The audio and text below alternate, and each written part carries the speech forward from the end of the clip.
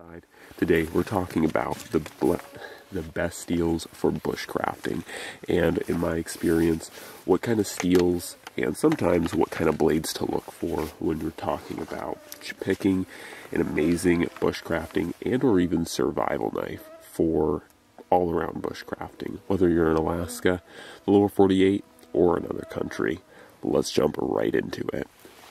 Okay guys, hopefully the mosquito noises aren't too bad. I try to do my best at shooing them away, but they are mercilessly attacking my camera and me. So hopefully it's not too terrible, but I film in real world conditions, so there's that.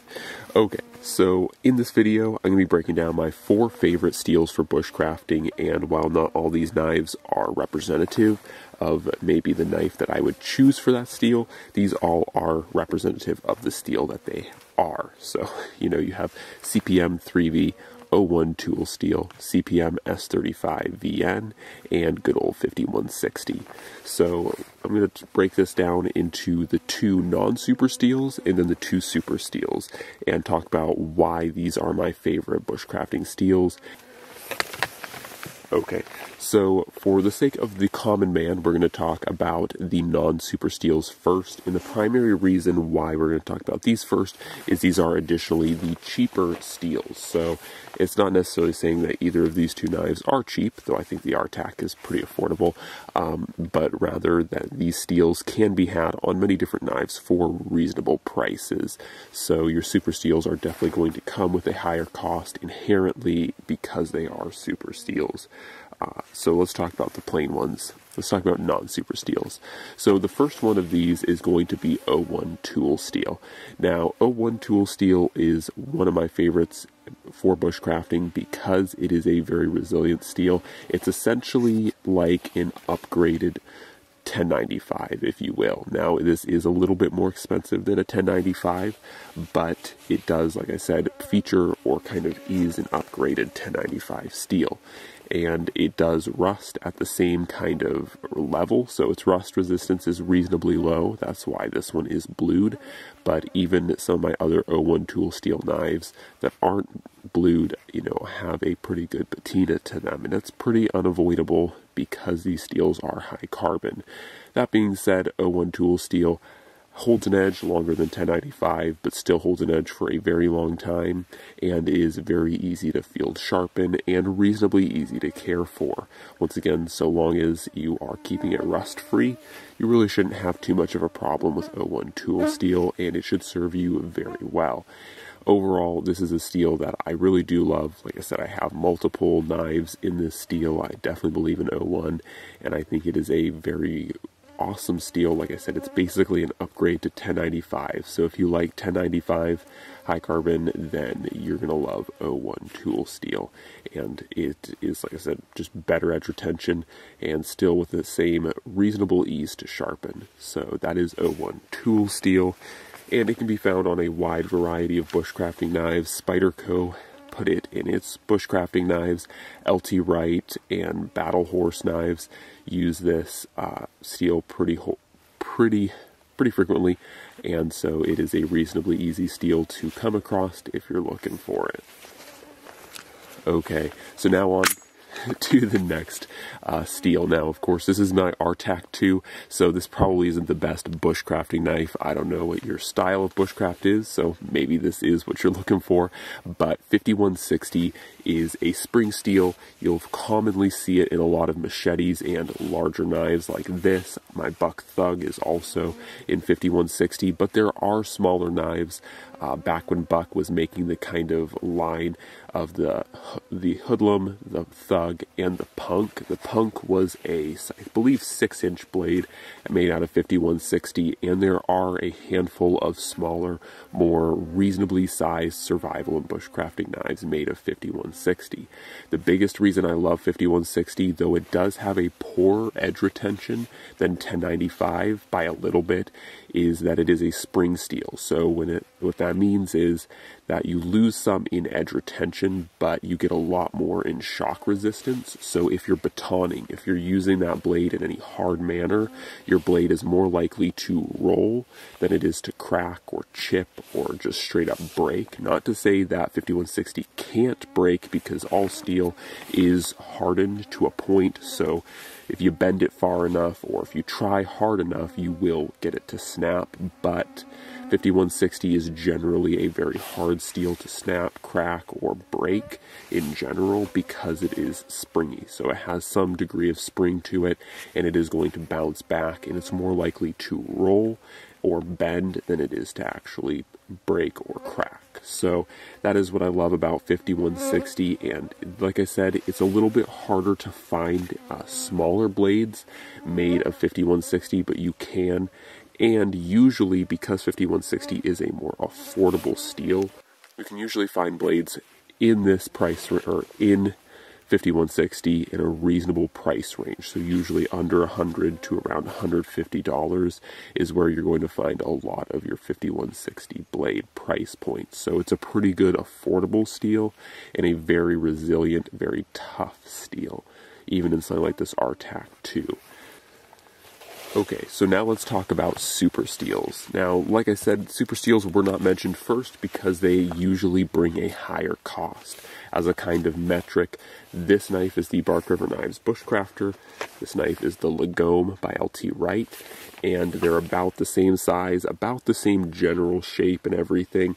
The Lagome is about $170 to $160, whereas this Bark River Knives Bushcrafter, made in 3V, is about $260. So you're seeing nearly $100 increase to go from something like 01 tool steel to CPM 3V. Now, the biggest advantage to 3V is that it has much, much better edge retention. Now, this does kind of bring in the factor that when we walk away from steels that have a lot of high carbon in them, the high carbon steels tend to roll instead of crack or bend, or crack or break. And that's where CPM 3V does kind of lose its edge. It can crack and it can break if you're not careful with it.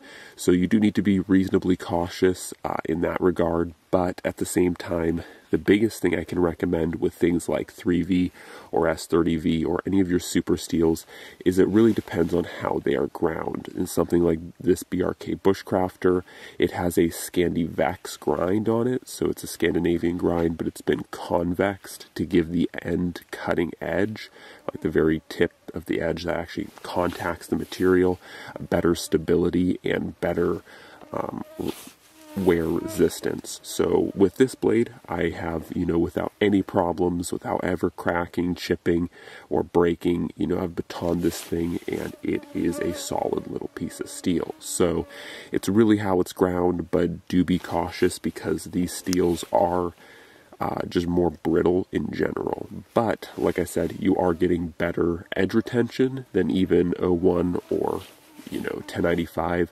You're also getting better corrosion resistance. So CPM 3V is certainly not the most corrosion resistant super steel, but it is still a lot more corrosion resistant than 01 or 1095 by a long shot.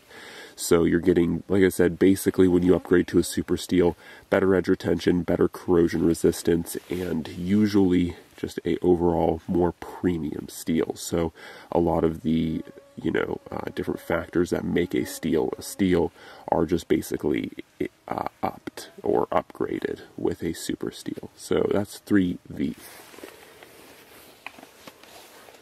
Now, it is definitely one of my favorites because of those reasons. Like I said, a steel that's less likely to rust is a little bit easier to upkeep in the field, and of course, edge retention is always preferable, though do keep in mind that though you may have increased edge retention on your blade, you also have a blade that is harder to sharpen. So this is where things such as strops and stropping in the field and stropping your blade often become more important, because if your blade does lose its edge, it'll be a lot harder to get it back than something like 5160 or 01 tool steel. Then we have CPM S35VN. Now, something I forgot to mention about 3V and something about S35VN, though they are gaining more preeminence in the wilderness and bushcrafting knives as a whole, they still can be a little bit tricky to find. So the Bushcrafter is kind of a rare example of 3V, but there are things like the Cold Steel SRK in 3V, and there are Essie is making knives in CPM S35VN. So these super steels are seeing a little bit more use and becoming a little bit more common in the field, but they are still a little tricky to find, though they can be found if you want to. So CPM S35VN, this steel is basically like CPM S30V, but with a lot more corrosion resistance. So this steel is definitely one that I would recommend using if you're working around water. This blade here is the CRK Pacific, so as you can kind of tell by the name, it's designed to be around water or used in and around salt water, though do be mindful if you use this around salt water, do be careful because it still will rust. This is not H1 or LCN or LC200N, you know, this isn't a super stainless steel. This thing will still rust, but it has a lot more corrosion resistance than even CPM 3V, and it has good solid edge retention. Not quite as much edge retention as 3V, but it has still definitely enough edge retention to, you know, it'll hold an edge much longer than 5160, 01, 1095, all of those steels. This is going to outlast. Now, like I said, with 3V, because it is a super steel, it is harder to sharpen, though S35VN is not as hard as 3V to sharpen, but it is still going to be harder to sharpen than you know, your non-super steels or your high carbon steels. So that is a disadvantage, but so long as you stay on top of your edge maintenance and you are, you know, stropping your steels, you're keeping them up, you know, you're keeping up with them, then you should be pretty well golden. So that is CPM S35VN. I would recommend using this steel if you are working around a lot more water, or if you are, you know, like on a river, if you're by the ocean. This is probably going to be a better steel to choose for bushcrafting than something like 01 or 1095 or even 3V, because 3V is a tool steel ultimately, so it is more corrosion resistant than a carbon steel, but not as corrosion resistant as something like 35VN. Or S35VN. So that's where I'd recommend using this type of steel. And S35VN, or sorry, 3V, I would definitely recommend using if you're going to be in environments where they're reasonably dry and you're just looking for an upgraded steel that's going to hold its edge longer and be able to deliver just a higher performance than 01 or 1095 or 5160. Okay guys, so that is basically all I have to say about steels, their different performances, and their different kind of functions, when and where I'd use them. Definitely your non-super steels are going to be easier to get into, and they're going to be easier to afford. So if you're starting out in bushcrafting, you know, and you don't want to spend $300-400 on a premium knife with premium steel, you know, definitely start or, you know, look at beginning with some of these things like 5160. 1095 is also a pretty good option, but 01 and 5160 are definitely my favorites for bushcrafting. And like I said, they can be a little bit harder to track down, but I think in the end product is worth it. So as always guys, God bless, and I'm out.